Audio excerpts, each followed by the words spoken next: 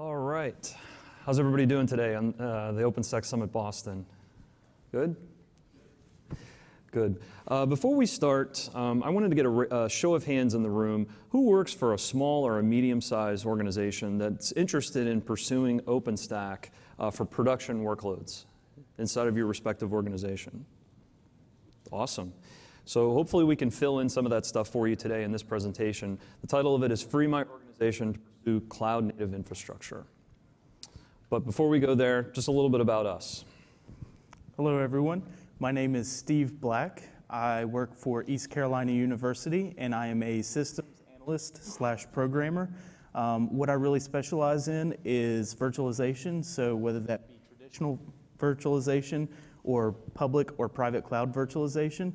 I've had about 7 years experience in IT, with the last year and a half really focusing on public and private cloud. I have a really heavy background in VMware, Linux, and OpenStack.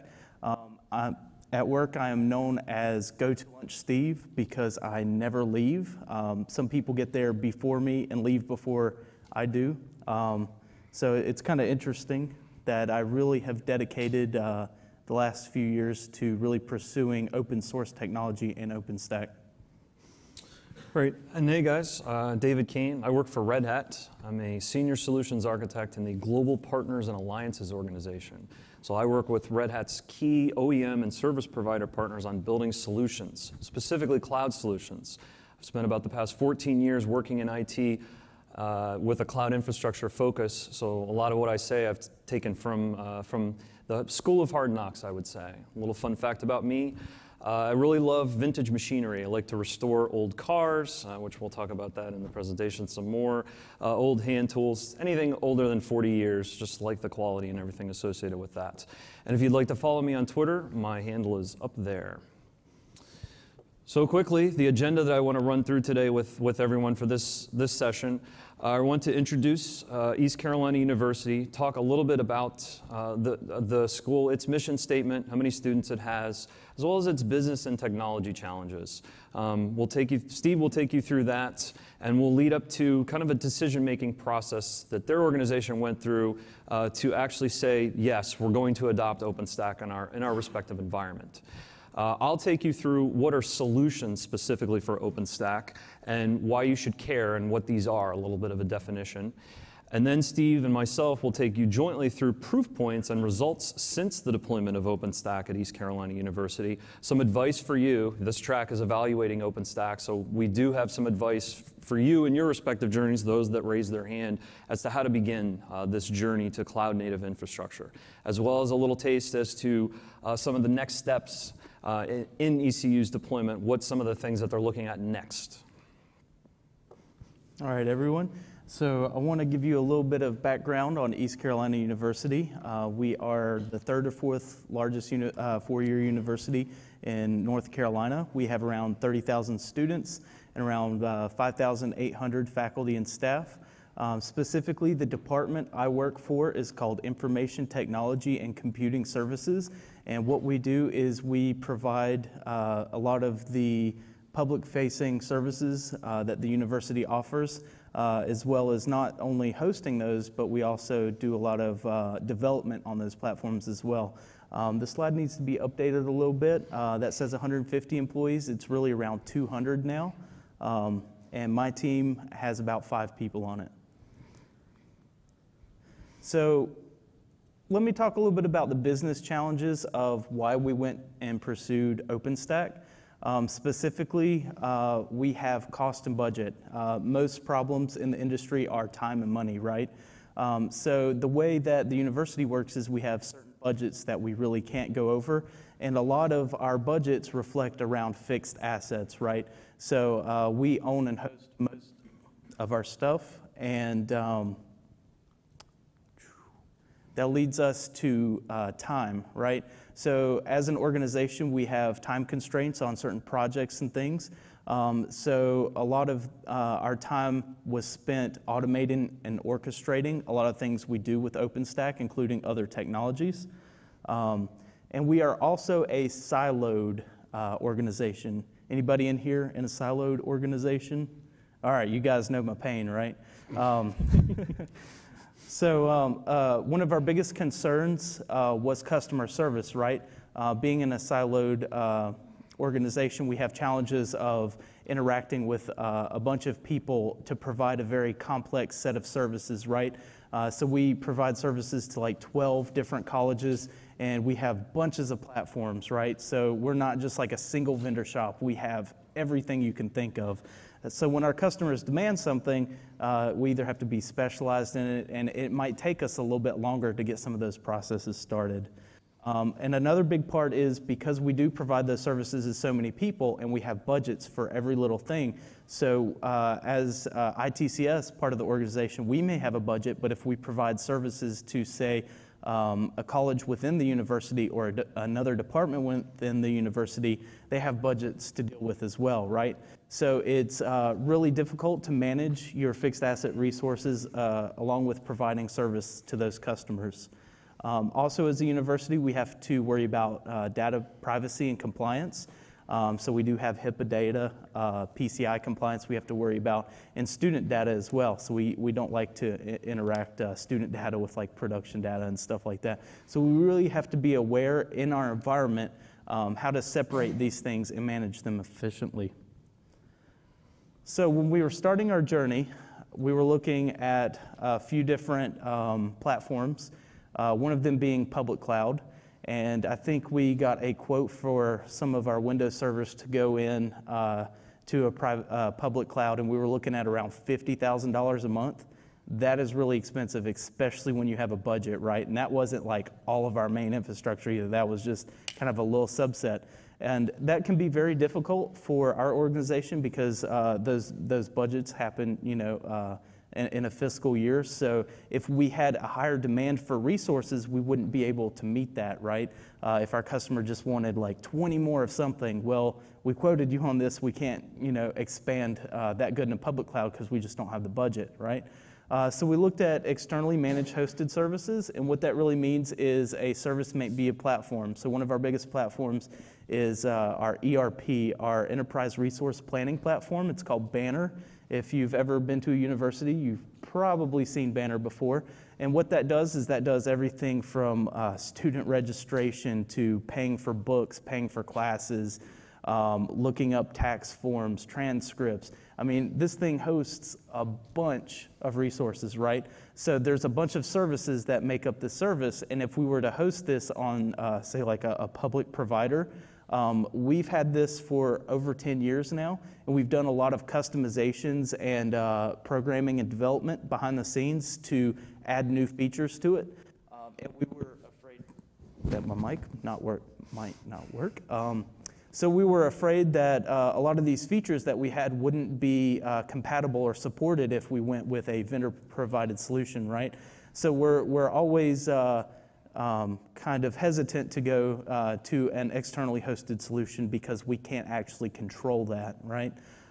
Then we had the option to stick with traditional virtualization technologies. We use a wide variety, KVM, RevM, VMware. I mean, we have a lot of technologies that we use, right? And so as a price point to manage these technologies, it was getting really slow, right? So if you go and manage one thing at a time, it's kind of slow, but if you can improve resources for a bigger set of customers, then it make things a little bit smoother in the future, especially when you roll over hardware or make upgrades, right?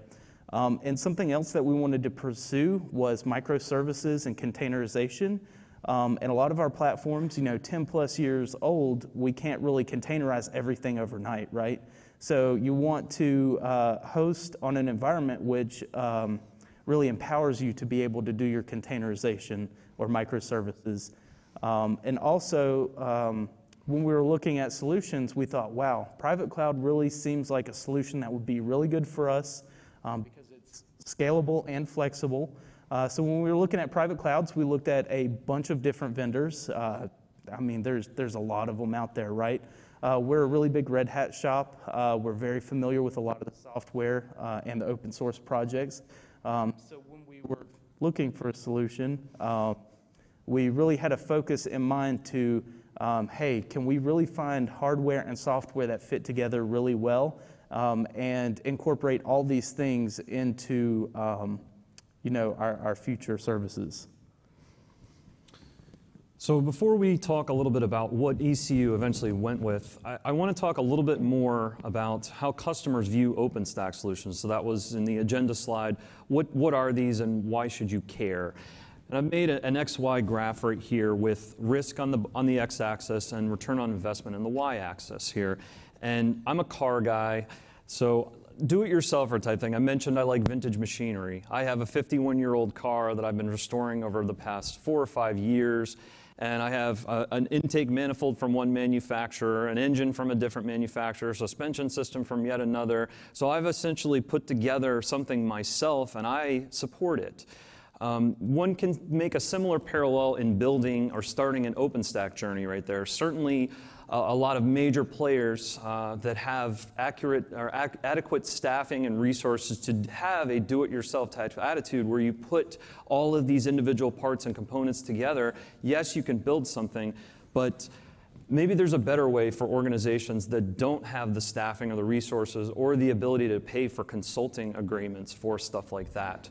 So I want to introduce reference architectures, moving a little bit more to the right on the scale there of lower risk and more of a return on investment, and that's kind of an overloaded term right there. So when you say reference architectures, back to the car analogy right there, I'll make the analogy that a reference architecture is a playbook. It has components built into it from vendors, hardware and software vendors, but it does not accurately reflect maybe step-by-step directions or actual validation of that software stack on that hardware stack with a joint roadmap between those entities writing that reference architecture. So one of the things that I want to introduce as a follow-on to that, maybe a reference architecture plus, is a flexible solution. So a flexible solution encompassing everything that I just described, but very much more prescriptive guidance, automation that comprises that, and purpose-built configurations that have been known to work, known to scale, and include companies with deep partnerships and deep engineering relationships and collaboration over a multifaceted stage. Now, going back to what I said about do-it-yourself, like I said, I'm a car guy. I love to customize things. I'm not saying that you can't customize your deployments, but what we found, and humbling myself working with great engineering teams, in companies like this or even customer deployments, I've found that customization up to the nth-most scale is kind of an effect of a penalization in scale. And one of the things that I would say specifically for a flexible solution or your specific journey is start at a known boundary. Take the customizations that are unique and inherent to your individual organizations, but start at a boundary where everything works and you can get up and start it, and you can actually be productive with that. Hold on. Go back to slide. So I want to add to that a little bit. For all the people who raised your hands, who of you actually went out and built your own OpenStack and it worked perfectly and you were able to scale and it just works beautifully? Yeah, that's what I thought, right?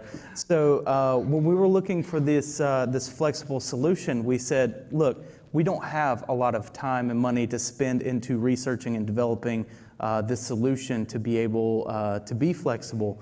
So one of our concerns was, how do you actually have a solution that will scale properly, right? So with our solution that we purchased, I've seen other customers actually be able to scale that, so I kind of trusted that. Also, you have to put a lot of trust into people who are providing those services to set you up with a flexible solution, right? So if you buy a car, you buy it to travel, right? And Dave was talking about he likes to build cars and change out all the parts and things. Well, me as a customer, what am I going to do to it? Well, I'm going to change out the tires. I'm going to, add spinners on the side. I'm going to change out my seats, right? I'm going to add features on top of this flexible solution, and I need that to be supported, right, for compatibility. So when we were looking for this solution, not only did we buy it because it was proven to scale and work, but because we wanted to add to it, and that was a very good price point for us. So as to the solution that ECU deployed at their site, I'm introducing right now the Dell EMC Ready Bundle for Red Hat OpenStack platform. And this is technology comprising of Red Hat OpenStack platform, Red Hat Ceph storage, as well as systems and servers from Dell EMC, specifically the PowerEdge R630 and the PowerEdge R730 XD. Those are available, as well as the FX2 modular blade-based architecture today, and that includes the open networking Dell EMC switches. And the core architecture is a 10-node starter kit deployment with 10 gigabit networking, everything highly available, starting at a half rack of systems. The team itself, I'll introduce a slide here in a minute, but really the ideal use cases for this are infrastructure as a service, containers as a service, scale-out software-defined storage, but test and development workloads, but also production workloads. So really this is an ideal starter case to really the technology stack to start an OpenStack journey. And what does that look like from a logical architecture perspective?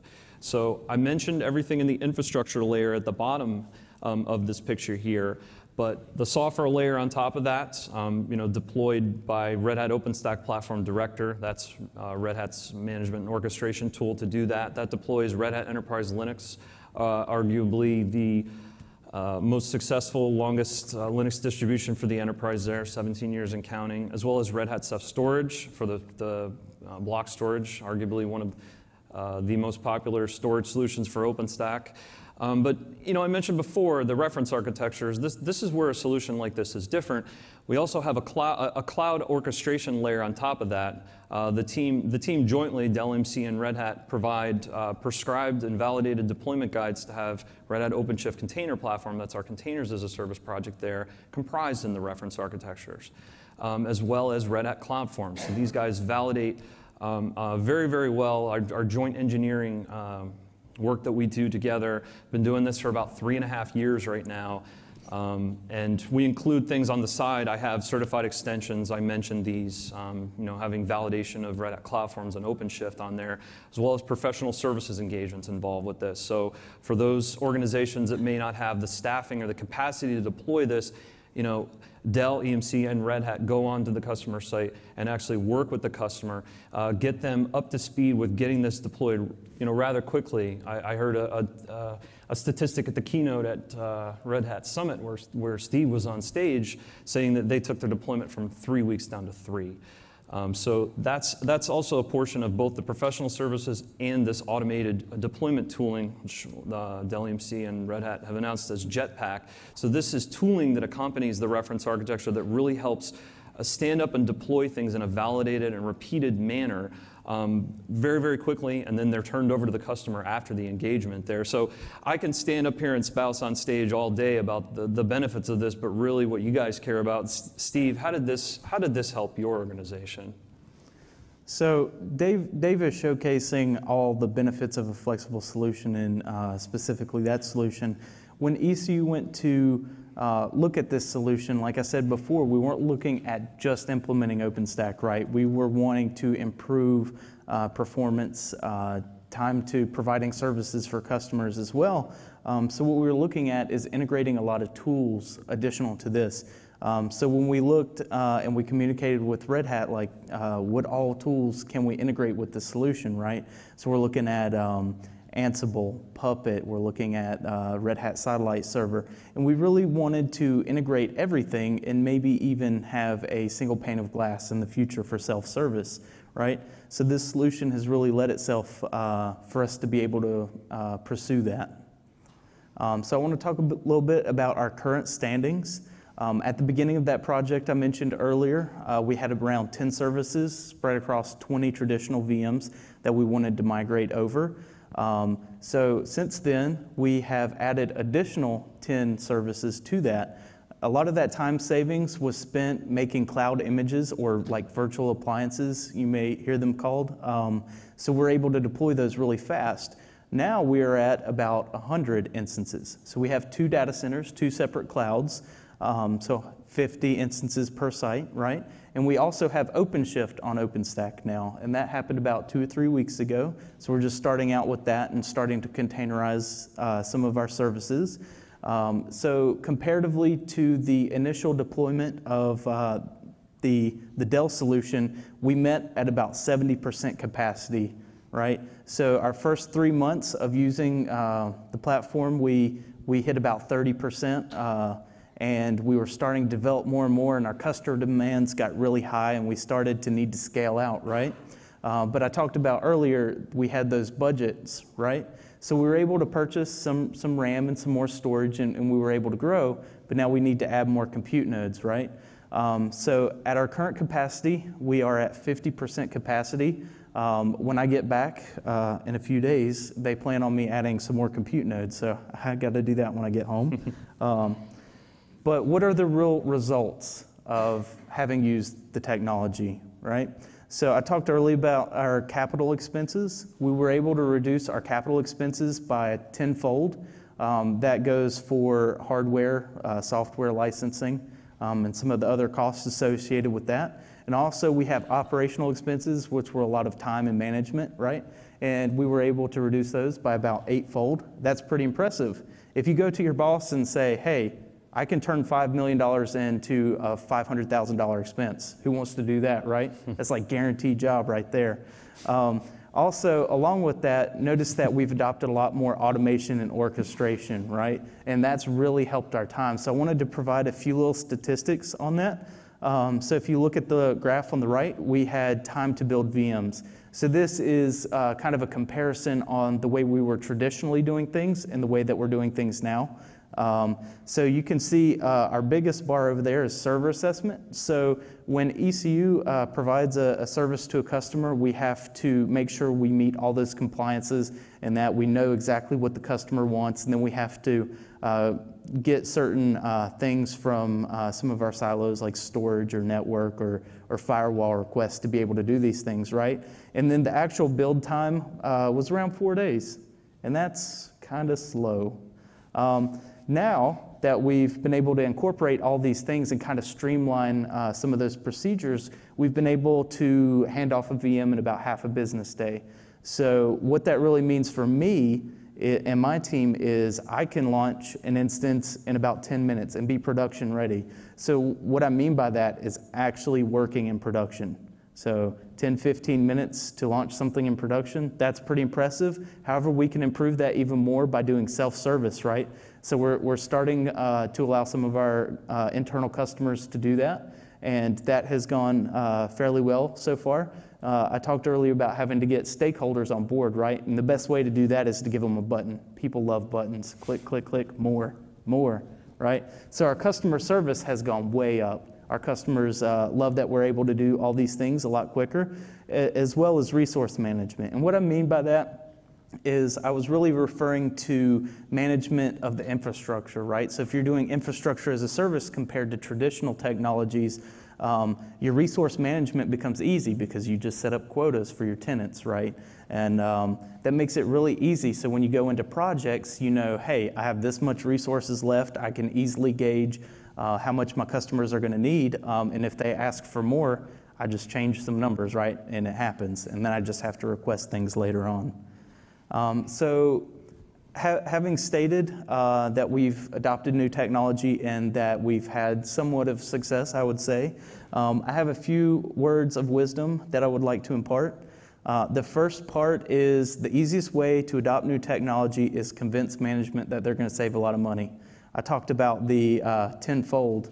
If you can bring that to your boss and say, hey, look, this guy did it, we can do it too, that's a pretty good argument. So if you get management on board, change generally starts with one person having an idea, right? But one person can't change everything. So you really need to onboard people in the organization. So that could be stakeholders, your own teammates saying, hey guys, let's try this. And then go to the other silos. If you're in a silo like I am, go to the other teams and say, hey, look, let's come together, let's collaborate, and let's see what we can make happen. So that becomes a little bit easier. So some other advice from an operational perspective. Yes, you have all of this awesome new cloud capabilities right here, but having a way to monitor that so you can accurately reflect how much capacity you're using. At Red Hat, I'm apt to recommend totally open source things right there. So FluentD for log management, or for the actual systems itself. gosh, I'm forgetting the name of it, but have a daemon on your system itself so you can monitor how much CPU it's using, how much memory, how much disk space, how much latency right there, and have those metrics captured in a portal like in a Graphite Grafana type instance. So when it comes time to ask your boss for more capacity right there, you've got empirical data and you understand and you have a viewpoint into your entire cloud right there. And also chargeback. You know, depending on the organization there, some folks have internal chargeback capabilities right there. Have that you know, nailed down even before you do your cloud deployment there, because you know, every organization is different how they charge back to get money for resources that they deploy for their customers right there. So just take that into account from an operational perspective. Also, your key stakeholders, your customers, your clients that use that infrastructure itself. You know, we talk about digital transformation, and it's such an overused term, but really digital transformation of the technology stack itself, there's also a human element involved in that. Your organizations have to transform as well and start thinking about different ways to either write your applications or service your IT, like what we're talking about right now. Push these folks inside of your organization, show them the realms of possibilities that emerge whenever you have, you know, agile development practices. Certainly containerization, that's an extremely hot topic here, but you know, the fact of the matter is a lot of organizations have so much traditional code written for them, it takes time, and so break things down in a stepwise process and don't try to boil the ocean, at least at the onset there. As well as having specific roadmaps for whenever you do implement a solution like this in your respective organization. As Steve mentioned, you know, you onboard these specific folks, but what we've found that's really helpful is having workshops or having training and enablement sessions. So not only show up at your coworker's desk, look at all the cool stuff that I can do with this technology, but you know, onboard them, create a participative community inside of your organization, onboard them and get them enabled so it's not just you as the stakeholder, you've got an army of people with you to help you make this transition a little bit easier. So what about at the future at ECU, Steve? What are you looking at next? So we have a lot of plans with OpenStack and in general. Specifically with OpenStack, we're looking at upgrading the load balancer as a service v2 or F5 integration. I talked about earlier we wanted to incorporate self-service, and having that integration will make it a lot easier for our internal customers. Also with OpenShift, we may look at Manila with CephFS or having Gluster run in OpenShift. That's also in tech preview. So we don't want to go too far into the bleeding edge, but we want to look into it right, because there are some challenges you may face, but knowing that the community will update in about 6 months, some of your challenges may be solved. So always look to the future. We also are looking into Ironic, deploying instances to bare metal, right? So that would be very useful for us if we wanted to launch a database on OpenStack. That would be very useful because databases do not run very well in VMs, especially if you have large databases or clustered databases. Also, we are in the pursuit of CloudForms as our single pane of glass. That's Manage IQ in the upstream for self-service. If we can adopt this and get it running great internally, we would like to maybe possibly extend that out to a few more customers. Specifically, in general, we are looking at providing services maybe to a wider range of customers, possibly students, faculty, and staff, with some other options available. And we are also looking at hybrid cloud bursting for our DR strategies as well. Coming from a traditional standpoint, we do a lot of backups and a lot of DR as well for everything we offer. As part of cloud bursting, not only does that apply to private cloud, but also to public cloud as well, right? So we have a true hybrid approach. We're not going to just stop using other technologies. We want to use all the technologies together, right? And as part of that, as part of DR, we also are looking into hosting things at another data center as well to really spread our footprint and be more highly available. So we have a lot of things going on at the college right now. Those are just a few of them, but I thought I'd give you guys a little insight onto what we plan on doing in the future. As some closing statements, some of the most important things that I wanted to recommend were to buy into your organizational stakeholders before you go and deploy this and say, okay, it's here, now use it, right? You really have to convince people that what you're going to try to do is going to benefit them, right? So I talked about onboarding, and one of the best ways to do that is choosing a good solution for you. So for us, private cloud was a very good solution, even though we use a lot more than that. But flexible solutions are a very good option, especially if you are budget constrained and need to have something right away that you don't have time to put a lot of effort into. So as I mentioned, for digital transformation, OpenStack is pretty much the de facto infrastructure as a service nowadays to build private clouds. Consider using a flexible solution, like I mentioned, to help accelerate your cloud journey there.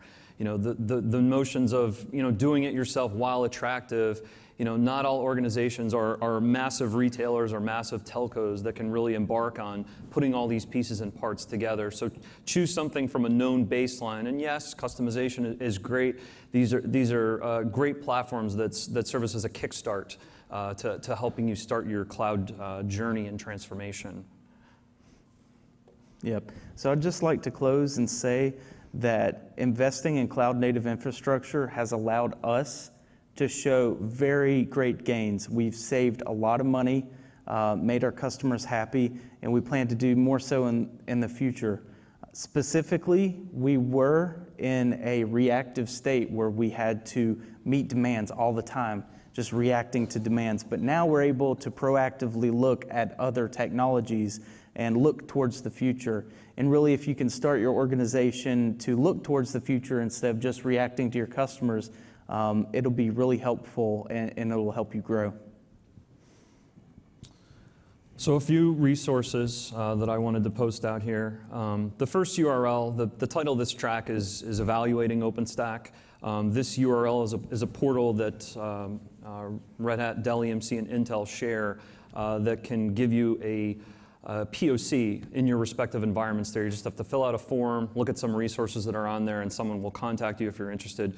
If you don't like salespeople, if you just want to see the reference architecture, what we talked about here to make up your own mind and do your own self-research for now, the URL is the second one there.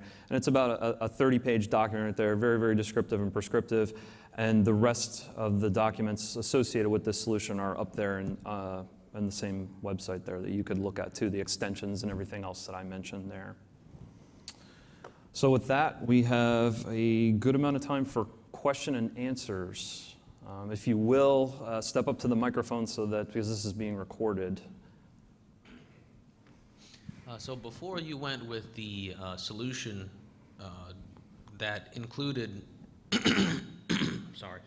some custom packaging and support from Red Hat, did you have a chance to experiment with any of this on your own, different? And I say I'm comparing, let's say, because Ubuntu has a version of OpenStack, so does Red Hat. Then you have CentOS, which I guess it would be the same flavor, except you'd be providing your own support. Yeah, so it's really easy to go out and test OpenStack and these other open source technologies because they are open source. So if I didn't want to go with Red Hat or Dell, I could potentially go out there and deploy any form of OpenStack or even an upstream project, right? So the answer is yes. We did look at other technologies as well. And the reason is because we mainly had a site license for a lot of licensing. It was really accessible to us, but I can go out there and deploy Ubuntu OpenStack on my laptop in about 5 minutes, right? So we did have the opportunity to test other things, and we did. But since we had kind of already paid for it, that's what we decided to go with.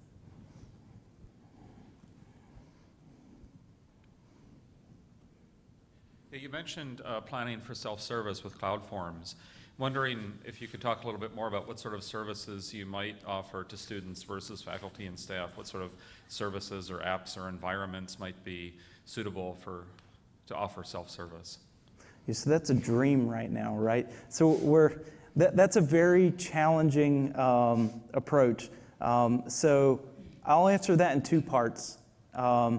we're looking at self-service for our internal production use, and that's going to be our main use case to different environments right? Not just OpenStack, public and private cloud, just pretty much any technology, but also because we have OpenShift integrating containers. You can request a container or infrastructure if you really want it. We want to provide what the customers want, right? We don't want to just say, here it is, use it.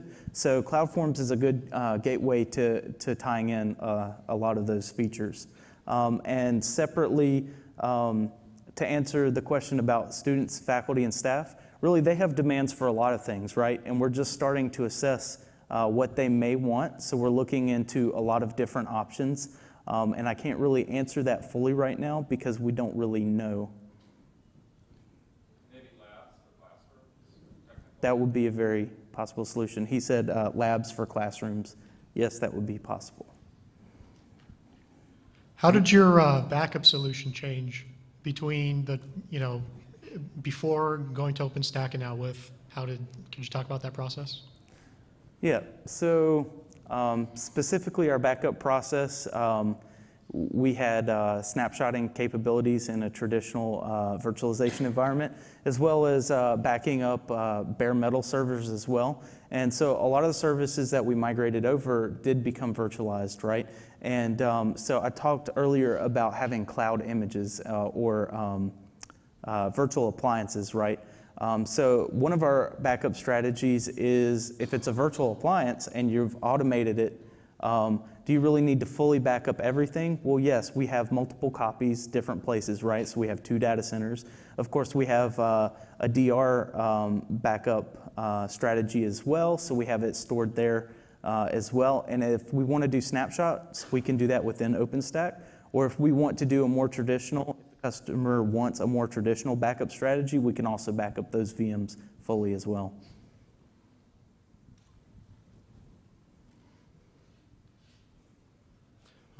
How did you manage the adaptation phase of this? Were there any resistance by system administrators, faculty? Were there any? A second part to the question is self-service. Once you implement self-service, what type of adaptation phase are you going to use for that as well too? Right. So I'll answer the second part first because of the question previous. So to adapt to self-service model, we're really looking at hosting internally first. So that'll be kind of more of our POC type of environment where we onboard some of our main customers and let them use it and see if they like it. As far as the second portion, I can't really answer that for faculty and students. That's kind of above my pay grade. However, I would like to say that the adoption of OpenStack and getting customers to use those, we had a very specific project that we were looking on implementing, right? So we needed to find this solution for a specific project. And what we were able to do is we did it piece by piece. So we might have had 2 or 3 customers at the beginning and said, hey, if we sit here, hold your hand through the process, try to help you streamline it, and make these cloud images is what I've been doing, and really help them automate their deployment, because if they can't containerize what they want, and really what most customers want to do is containerize things, so it's easy for them so they don't have to deploy instances or VMs. But in cases they can't, if you are able to help them do that, that helps the process. And as far as resistance from administrators or anything like that, no, because everyone should be leaning to the future, right? You should always be striving to find better solutions or improving performance. So if you get resistance, it might be more of a conflict of what solution you want to use. So that would be up to that specific person, and you can't force people to do what they don't want to do, right? So you have to really cater to the people who do want to try something new or will easily adopt things. Any other questions? Okay, well, I'll be sticking around afterwards right outside if you have any specific questions you want to ask. Thank you. Thanks, folks.